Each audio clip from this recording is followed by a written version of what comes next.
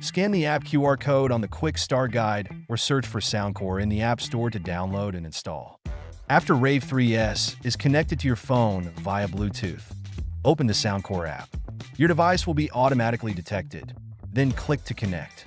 In the audio interface, you can adjust and set up AI vocal removal, reverb, vocal enhancer, EQ, bass up, and spatial audio.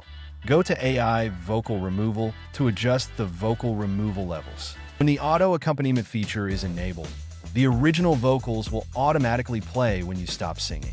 Once you continue singing, the original vocals will be automatically removed.